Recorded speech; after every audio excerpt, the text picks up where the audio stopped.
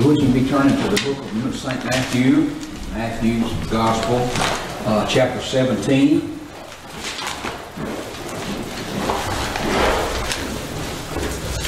Talking about something that some of the disciples seen, and it has a great meaning in their time and in the time to come. So we try to get into all that we can. It's been a blessing to study this chapter. But in chapter 17 of the book of Matthew, verse 1, and after 6 days, and first of all, we want to look at this thing here with 6 days. Why wasn't it 7? Why wasn't it 4? But I believe it's the 6 days is a type of the 6,000 years reign before Christ comes back, and this is something that's fixing to happen before too long, I think. But anyway, it's just me. But anyway, I think that Jesus he's there ready to come, and we hope it is anyway. But the 6 and the 6,000, it kind of brings us to something here. But after 6 days, Jesus taketh Peter, James, and John, his brethren, and bringeth them up into a high mountain apart, and was transfigured before them. And his face did shine as the sun, and his raiment was as white as light. Now, again, you imagine, if you can, the appearance of Jesus Christ when he comes back and is there on that cloud, and he says, "Come up hither."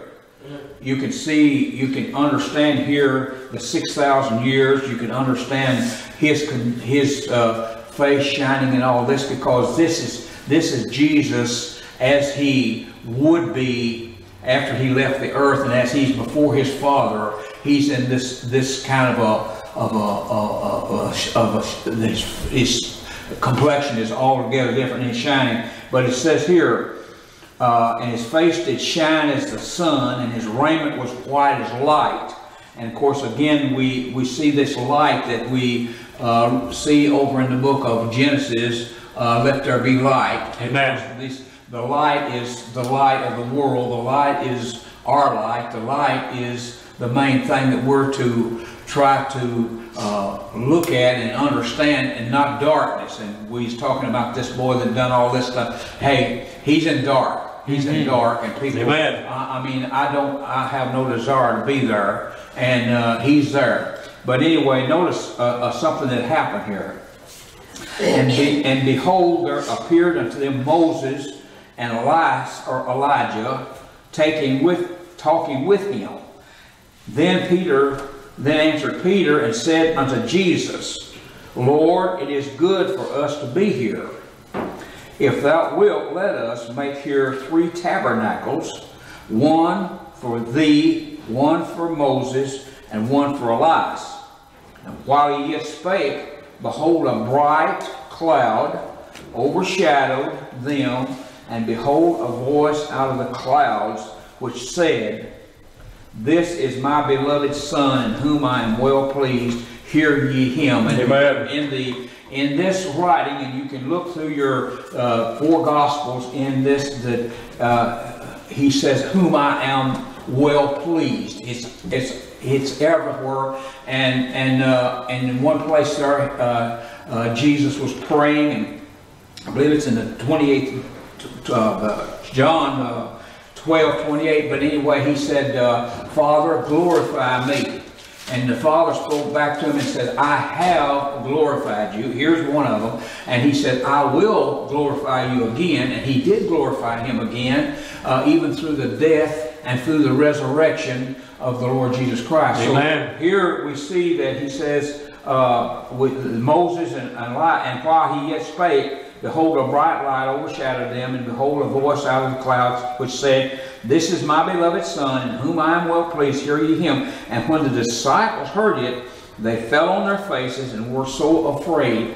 And Jesus came and touched them and said, Arise and be not afraid. Amen. So we want to see this morning what this picture is all about here, this revealing, or this transfiguration on the mount up there. and we'll see these two people here over in the book of Revelations again. And we want to turn there, if you would, with me to Revelations 3, and just look a minute here at this. Maybe we can bring out something here that will be of interest to you, and it will cause you to study more, because these two witnesses are described in Zechariah, and they're described in Exodus, and they're just like what I was telling you about with Jesus saying, "This is my beloved Son in whom I am well pleased, and that I have honored him." So notice in in Revelations chapter 11, in verse 3, he says, "I will give power unto my two witnesses." It's in Revelations 11:3. And I may have told you wrong. I'm sorry if I did. 11:3. Okay. "And I will give power unto my two witnesses, and they shall prophesy 1,260 days, clothed in sackcloth." Now this clothing typifies when someone is had lost some of their loved ones or something. They were in agony, if you would, in this. But this is what they're going to be clothed in. It's like I think like a burlap, more or less. But anyway, notice here the 2,200. I'll get it right in a minute. 1,260 days. Now I took my pencil out and I figured this out. It's 3.5 years, right? Right down to the time. It's 3.5 years. This is 1/2 of the tribulation period, right, where these two witnesses are going to be. And I'm assuming by what happened to them that it's the first half, because they are there in Israel, they are there in Jerusalem or wherever, and they are teaching these people. They are preaching the gospel to them, and it is tearing the people all to pieces. Right. They hate them, they despise it, and by that you can tell the condition of Israel, how it's going to be in the last days. Listen, they're not going to turn to Jesus Christ through the preaching of these two people. They're not going to do it. The only time that they'll ever turn is when they see him come. Then they'll know that it is him. They'll see him, and they will turn to Jesus. But right now they're not turning. And even before we get to this, you notice here what in verse 1, "And there was given me a reed like unto a rod, and the angel stood, saying, Arise and measure the temple of God and the altar of them that worship therein, but the court which is without the temple leave out, and measure it not, for it is given unto the Gentiles, and the holy city shall be tread under foot 42 months." And so this is what these two, and it's Moses and it's Elijah, and here's some of the things that both of them can do. Read this just in a minute to you. Notice in verse 5, and just a minute, I've lost my thought. In verse 3, "And I will give power to my two witnesses, and they shall prophesy." Okay, I read it. "These are the two olive trees and the two candlesticks standing before the God of the earth. And if any man will hurt them, fire proceedeth out of their mouth, and devours their enemies. And if any man will hurt them, he must be in this manner killed." And so for the 3.5 years that they're there, and those people are hollering against them and trying to kill them and all this, if they do anything to one of them, it says that fire comes out of their mouth. Now I don't know if it's a burning fire like that, or if the word of God comes out in such a way that it causes them to run or to die or whatever. But it says these, now notice here, and this is some of the things that I want you to remember this. "These have power to shut heaven that it rain not in the days of their prophecy, and have power over water to turn them to blood, and to smite the earth with all plagues as often as they will. Now here is the power of Elijah. When the Lord said to Elijah in chapter 17 of 1 Kings, he told him, he says, in 1 Kings 17, let's see, I'll get this right in a minute. Chapter 17 of 1 Kings. I didn't write down the chapter verse. Okay. Let me find it just a minute. Bear with me. Thought I had it marked. Well, anyway, this is where Elijah was, and the Lord told him to go to this. Well, he told Ahab. Is who he told. Now, I thought I had it marked right. Anyway, Elijah told Ahab. He said it's not going to rain for years. And after that, the Lord told Elijah. He said, "You go down by this creek." And I forget the name of it, and he said, "You stay there, and I'll take care of your needs." Well, it was such a drought that the creek dried up, and the raven had fed him, and you know the story, and he got the water. This is the same thing. These have power to shut up heaven that it rain not. And so this is pointing directly to Elijah. He's going to be there as one of them in Israel preaching. And he's going to have Moses with him. Now notice, and have power over water to turn them to blood. Now you remember when Pharaoh would not let the children of Israel go. Right. All right. Then Moses went in and he told Aaron. He didn't do it himself, but he told Aaron. He said, "You take that rod and you go out there and touch that water, and everything in Egypt turned to blood.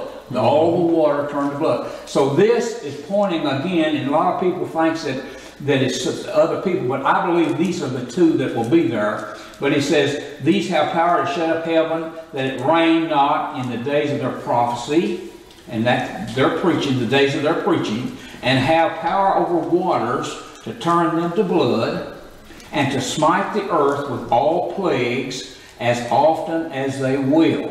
People, it's going to be a bad time. Amen. And Egypt seen it. Egypt seen it, and the apostles and all recorded it. But Israel and them, they don't believe it yet. Right. But listen, they are going to believe it. I'll guarantee you that these two prophets here will make believers out of them, and they will get to see it. But notice then in verse 7, "And when they shall have finished," it's other thing here besides this is plagues, and I didn't bring it out, but it's in Exodus 2. "And when they shall have," in verse 7, "shall have finished their testimony, the beast that ascended out of the bottomless pit shall make war against them, and shall overcome them, and kill them." Right. So now, this, to me, is, where Elijah was taken up in a chariot of fire. And Moses was carried by God over on a mountain, or went up there, and he died up there. And he was buried, and nobody don't know where his grave is at. So here he's making this second appearance to show that the Bible was telling the truth about it. But anyway, he says here that, "And when they shall have finished their testimony, the beast that ascended out of the bottomless pit shall make war against them," and I read this, and kill them. "And their dead bodies shall lie in the streets of the great city, which is spiritually," listen to this, "spiritually called Sodom and Gomorrah." This is when Israel will be identified as Sodom and Gomorrah. Now there's going to have to be a big change over there, but listen, it's going to happen. Those people are going to be so sinful and so mean that they're going to have to see this come. And listen, what happens about this? And their dead bodies shall lie in the streets of the great city, which is spiritually called Sodom and Egypt, where also our Lord was crucified. So we know where they're talking about. Right. And they of the people and kindred and tongues and nations shall see their dead bodies 3 days and a half. And here again is the completion of the first 3.5 years of the tribulation period. And not suffer their dead bodies to be put into graves. And they that dwell upon the earth shall rejoice over them and make merry, and shall send gifts one to another, because these two prophets tormented them that dwelt on the earth. So you know, these old boys right here, Moses and Elijah, they was putting it out. They're preaching the old law more than likely. They're coming right back and telling these Jews all of this about the laws and all, and they're putting grace into it too, and the Jew cannot understand that. So this is why that they're so happy about this. And one time I was reading this or made some kind of statement. I said it must be around Christmas time. They're sending gifts. But anyway, they're so happy if it's the 4th of July or the 10th of May. They'll be that happy. Listen, because listen, you take a whole country like that, and they are all like that. It's got to be. It's the same thing. It's the same thing that Saul had wrong with him when he got permission to get letters to go and kill and put in prison those people. And that's when that God stopped him on that road and said to him, why do you persecute me? Hey, listen, they're still persecuting. They still know what this is all about. Right. And so listen here, and they, in verse 9, and they of the people and kindred and tongues and nations shall see their dead bodies 3 days and a half, and shall not suffer them. And then I'm going to read on down here. And then in verse 11, and after 3 days and a half, the Spirit of God enters into them, and they stood upon their feet, and great fear fell upon them which saw them. And they heard a great voice from heaven saying unto them, come up hither. And so this is, and they ascended up to heaven in a cloud, and their enemies beheld them. And the same hour, listen to this, was there a great earthquake, and the 10th part of the city fell, and the earthquakes were slain of the men 7,000, and the remnant were affrighted and gave glory to the God of heaven. So finally, some of them's eyes are open. So back now in our lesson this morning in 17, Matthew 17. So this here is what Peter and them saw when they seen this transfiguration before them. And you notice here, Peter is the only one that said anything about building a temple or anything. And he was always, there was James and John, they didn't say anything about it. But notice in verse 6, and when the disciples heard it, they fell on their faces and were frightened. And Jesus came and touched them and said, arise and be not afraid. And when they had lifted up their eyes, they saw no man save Jesus only. And as they came down from the mountain, Jesus charged them, saying, and we was discussing this Wednesday night a little bit about why Jesus told them this. He says, tell the vision to no man until the Son of Man be risen again from the dead. In other words, when he would do these miracles, and do these things, he would always say to the disciples, don't tell nobody. Don't tell nobody. And of course we was discussing it just a little bit, but listen, if they had continued praising Jesus and telling them about the miracles that he done, you remember even in the temple when he would do things and then he hid himself, and in one place there the Bible says that they would come to make him king. Listen, this scripture had to be fulfilled. And if the disciples had went around and telling people all the things that Jesus had done, there might have been a conflict there, and Jesus could not have done as many as he did, and Jesus didn't want that. Right. He wanted to stay in the background. He wanted to do these miracles, but he did not want the praise of the people and interfere with what he and God had discussed in eternity about what he would do. Because there was, I believe with all my heart, there was a discussion between God and Jesus Christ in eternity before. And they planned out this whole thing. It was all a plan. Every little thing, every little jot, and every little tittle, the Bible says he kept it. And there was a plan for Jesus to do these.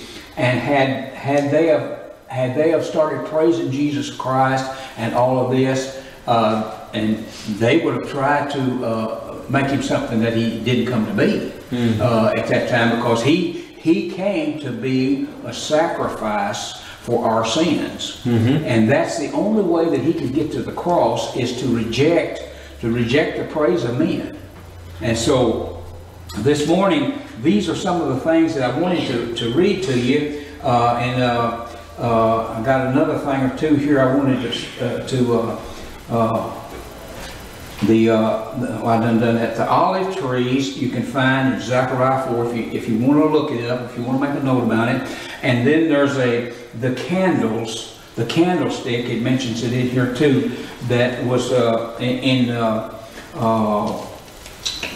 I think it's in Exodus where they saw that. But anyway, it all typifies the two men here, and they're going to be there. And I wanted to make sure that I got all I could out of this, because it's so interesting to know that God's word 4,000 or 5,000 years ago that was wrote down, it's still true today. Amen.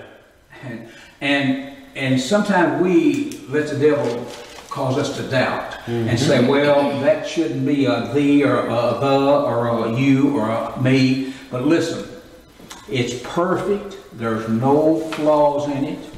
It stood the ages of time. Amen. And when we read something like this, so many times you can remove the top layer off and get a little bit deeper, and you find a gold mine. Amen. And so many times I'll read something like that, and even over there, when so and so begot so and so and so and so begot so and so. Listen, there's gold there.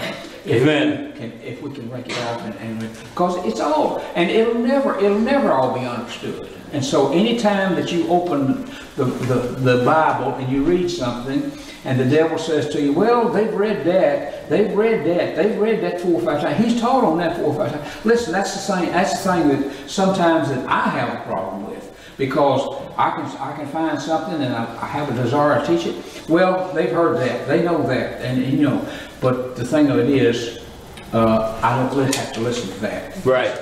Because listen, when I get to studying one thing, the Lord always shows you something else that makes it better. So anyway, this is something that you should think of for next week, and read about, study about, and maybe you'll get a better blessing than you got this morning. Thank y'all.